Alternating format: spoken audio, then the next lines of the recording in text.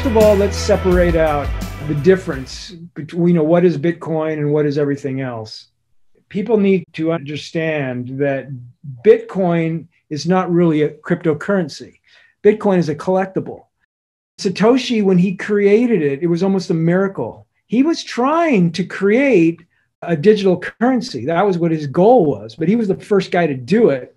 But he was so precise and so on what he was trying to do to make sure that it succeeded that he basically outdid himself. And this is the reason why it's not smart to spend it. So he created something that's too valuable to spend. If I would have sold it, sold my Bitcoin when I bought it, I'd be a complete idiot. I mean, it just keeps going higher and higher. You don't sell an investment when it's running. In Bitcoin, like I said, it's a collectible. You think of it in terms like a baseball card or a painting. I mean, you buy these things and you hold them. And it's even like a bar of gold. You put it in your safe and you save it. You don't spend it. That's where the word hodl came in. And so I don't think of Bitcoin in terms of a cryptocurrency. I think of it in terms of just an asset, just a collectible. And so you want to just buy it and hold it. You don't want to buy it and spend it. You just never spend Bitcoin. I was telling my people in the GSD forum when it was below $1,000 to buy Bitcoin. So I've been doing this for a while. I'm not new to this game. I wrote an article about Bitcoin. It's on my website. How Bitcoin works. 100 pages long. It's thorough. You want to know how? And I talk about. So I got into Bitcoin after Bitcoin ran to 1,000. I said, what? It went to $1,000. What the heck? And then it crashed down to 250. This was in 2015, I believe. And that's when I started following it. And I had never did any research on Bitcoin prior to that. And when I did my research, it blew my mind. The thing that blew my mind is what's blowing everybody's mind now. Bitcoin hasn't changed. It's the same thing, right? But it's the way that it was designed. So what Satoshi did, nobody else, nobody's been able to do what Satoshi did. Nobody's able to copy Bitcoin. That's why they call everything else S coins, because nothing is the same. So what Satoshi did was, I don't know, I'm sure people don't know this story that are listening. So Satoshi wrote a white paper in 2009. He released this white paper. The white paper, you can read it, you can go download it. It basically explains the overall idea and architecture that he's going to use. It's just a kind of an overview, if you will. Then he wrote the software. And the software is basically in two pieces. One is the nodes. And what the nodes do is the nodes basically validate all the transactions and keep a copy of the digital ledger. That's all it is. It's basically just a digital ledger. And the other software is the mining software. And the mining software is where you mine the Bitcoins. And every 10 minutes, the Bitcoins are created. So it's two different distinct pieces of software. So then step one was he did the white paper. Step two was he put the two software programs in GitHub 2009 and told people, okay, I created this software, download it and start using it. 2009. And then 2010, it was turned on for the first time, like January 2010. And then in 2010, Satoshi sent emails out to other people to answer their questions. We have all these emails from him. So we know it was the same guy that wrote the white paper, because the way that he spells English words is in, the English, Great Britain type of English. We know that he basically isn't an American. He's basically in some British Commonwealth, or he's in England or whatever. And we also know that he's brilliant because of the way that he writes. I mean, I'm a writer and the guy writes better than me. So he's a brilliant dude. I mean, he was definitely a professor of some type. And then right around the end of 2010, after Bitcoin was up and running and they had the first exchange up, he disappeared, gone, vanished, never to be heard from again. So what he did was he created an organic, there was no owner. So he was the originator, right? He was the originator and he disappeared. So it was created organically, and he created it so organically that you couldn't kill it. It can't be turned off because there's no organization. Nobody else has this. There's no other crypto out there that if it didn't have somebody behind it keeping it alive, it would die. Nobody else has ever tried to do what Satoshi did. Just put the software up there and disappear. Nobody's ever, because the reason why is because it wouldn't work, right? Yeah. So there is no comparable to Bitcoin. It's a unique animal. It's not going anywhere. You can't turn it off. I mean, if the United States and Europe tomorrow said Bitcoin's illegal to do transactions, right? Bitcoin's illegal. It's not going to happen. But if they both did that, that wouldn't kill Bitcoin. It would just all move to Asia. It would move to Asia.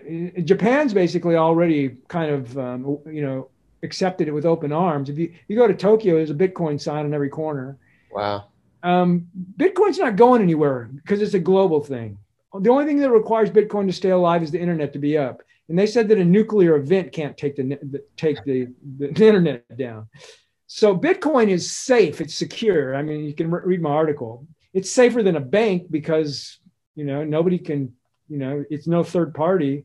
If you have a hardware wallet in your hand, no one's, and you have your keys, it's unbelievably safe. That's why I say when you first read about it, it kind of blows your mind what he actually did. And that's why I say Bitcoin is not a cryptocurrency. It's basically a collectible.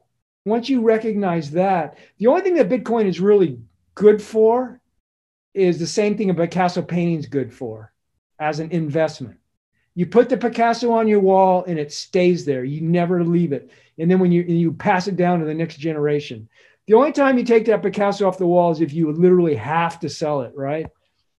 Yep. Millionaires, when they have all these paintings in their houses, those paintings stay on the walls. That's what Bitcoin is. It stays in the safe. The other cryptos, all your other cryptos, they are all based on a use case. Not Bitcoin. Bitcoin's not based on a use case. Ethereum's use case is basically has smart contracts. And it's right now the leader of that. Every other crypto, when you invest, you're investing in a business. It's like investing in Microsoft. That's not the same thing with Bitcoin. It's a completely different animal. I'm glad I could share that with your listeners. So. No, thank you so much. But as far as the other coins go, I mean, you're the expert at finding gold mining companies that might be unseen and unfavored. But like you're saying, the altcoins just don't have. I mean, is there value there? No, the altcoins are very exciting. I mean, okay, so your website is all about big returns, right? Yep. Okay, so trading, what your listeners need to get into is trading crypto. Now, we're not talking about trading Bitcoin. Buy your Bitcoin, don't touch it. Or if you want to trade a little bit of Bitcoin, fine, but 80% of it lock up. But the other cryptocurrencies, yeah, they're not going anywhere, and you can make a lot of money trading them. There's a guy named Mitch Ray who I follow, who's basically, he has his own Patreon channel where he teaches people how to trade, but he has a podcast every single day. And you can learn how to trade just by watching his free podcast every day. But trading crypto is so cool because they're all volatile, right? That's the best way to trade is you get these trade setups. And you can scalp basically, chunks of money every day. Volatility is the best thing for traders, right? You can trade both directions, up and down, based on volatility. And so, I mean, there's this one guy. He's just trading alone. He's made 75 Bitcoin just in trading alone. Can you imagine? Wow. Yeah. 75 Bitcoin. That's a lot of Bitcoin. And the reason why he's been able to do it is because of the volatility. And he's a good trader, of course. But that same thing, what he did with that Bitcoin, you can do with these other altcoins. You have to learn how to trade. Me, I don't have really a trading mentality. You have to have that mentality that that's what you want to do. You got to be driven to do it. You got to be excited to do it. You got to basically see there's like money there to be had. I'm not going to let it go. You got to be kind of passionate about it. I don't have that. I don't have a passion for trading, but these altcoins, there's going to be some tons of opportunity. For instance, the Ethereum world, if you will. So you have Ethereum, and then you have all of these DeFi different tokens that are involved, and all these, Ethereum related coins, I think a lot of those are just going to be, big movers, if you will, a lot of opportunity for trading. I think that Ethereum is going to go to 5,000. So that's a big move. And I think that whole move is going to have a whole bunch of volatility in it where you can trade and get these trade setups. When Ethereum was at 200, I thought that was the best setup for a trade since Bitcoin at 1,000. Wow. I was right. Yeah. Basically 5x. Same thing happened with Bitcoin. It went from 1,000 to 5,000, 5x. So yeah, you can see these setups coming, and they're really obvious, and they generally happen. And that's where you can make big returns through trading. And the crypto is definitely going to be an opportunity for people, I think. And it's still early stage. Yeah, it's definitely early stage for sure, I think. Have you heard all the counter arguments against Bitcoin, like the tether argument? Right. But if you heard me earlier, and I explained it in detail, if you will, that Bitcoin, everybody's thinking in Bitcoin in terms of a cryptocurrency or a currency. And so all the arguments about Bitcoin, they don't hold water once you recognize what it really is, which is a collectible. You can't make an argument against a collectible. It's like saying that a Picasso is going to go down because a new painter is going to arrive on the scene, right? It doesn't. That collectability of Bitcoin is not going away, and that's what people don't recognize. Is that there is so few Bitcoin. There's just not enough to go around. Mass Mutual, I predicted this. I'm not the only one, but I predicted. I said that insurance companies and pension funds would buy Bitcoin because of they wouldn't be able to avoid it. It's just too enticing because pension funds and insurance companies are trying to get returns, right? Well, Bitcoin is trending higher and higher and higher. It's a good investment. Mass Mutual, which is an insurance company, you've probably heard of them, they made an announcement yesterday that they were going to buy $100 million in Bitcoin. Wow. Their first insurance company. They're not going to be the last. And again, what are they going to do? They're going to buy the Bitcoin. They're going to stick it in a safe and let it sit there and just let it appreciate in value. It's an asset. None of the other cryptos are this way. So any argument against Bitcoin usually does not hold any water at all. The only argument you can make against Bitcoin is that quantum computers are going to basically break the way that Bitcoin is secured. That's the only argument you can make, in my opinion. There's probably some others, but that's for me, that's the biggest one. And I think there's probably a small percentage that these quantum computers could get so darn powerful that they could figure out a way to break Bitcoin. It's possible, but other than that, I don't see anything stopping Bitcoin from going to 100,000 in the next 3 years.